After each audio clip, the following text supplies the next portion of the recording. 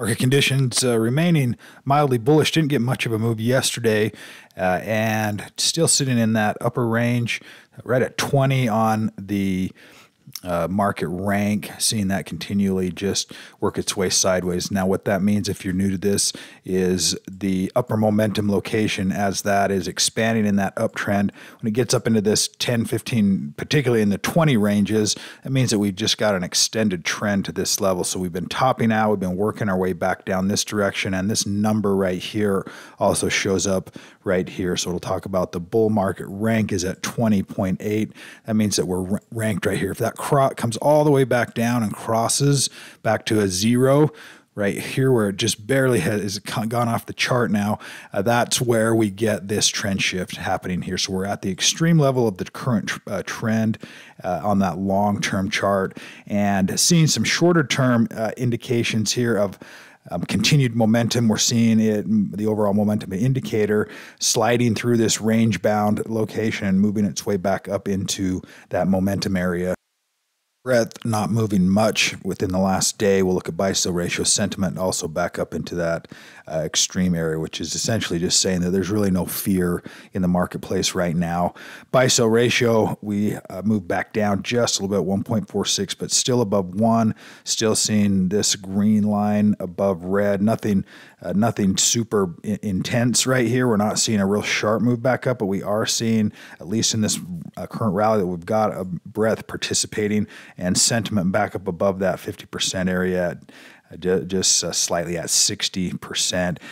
The S&P 500, if we look at that chart pattern, we're still just sitting really close to this support area. Now we're up above it, and we're also up above these locations and then these locations. So now we want to see if we can continue to hold up this support area around 510 and continue to build on this overall bullish sentiment that we've got, this current fledgling continuation of this bullish trend as it's been just counter-trending or correcting this rally that we've had since October, and is now trying to decide if it wants to go this way or if it wants to roll back down and go this way. Right here, just kind of stuck in some indecision. We'll see if we get any follow through. We're seeing NASDAQ. Let's look at that chart pattern. Similar chart patterns here, just barely back up. You can see they're almost approaching that bullish zone again on both NASDAQ and S&P 500 and the Dow here as well. We'll take a look at that one.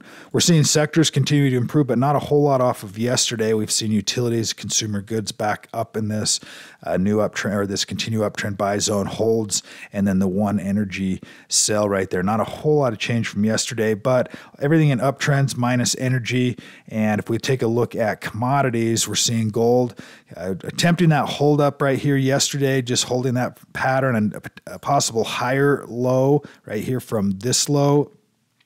It could be indicating a new trend reversal, this pattern right here. If we can get a pop back up, we may see gold continue to take an advance off of its rally right here, off of this pause that it's got. If we look at USO continuing to weaken, I believe, as of yesterday.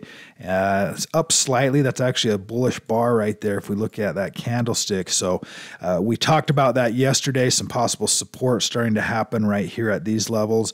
We're back under that 382, approaching that 50 area. Anywhere inside of this box, this 382 to 618 box, is a counter trend or corrective reversal location, particularly after a three-part counter trend. If you get a three-part counter trend and it's starting to find some support deep in this area, that being said, it's still in this downtrend. So these are potential early signs of a bounce happening right here. This is on USO, and let's keep an eye on oil, see if it can continue any kind of a downtrend, which I would prefer, and I think the markets ultimately would prefer that as well.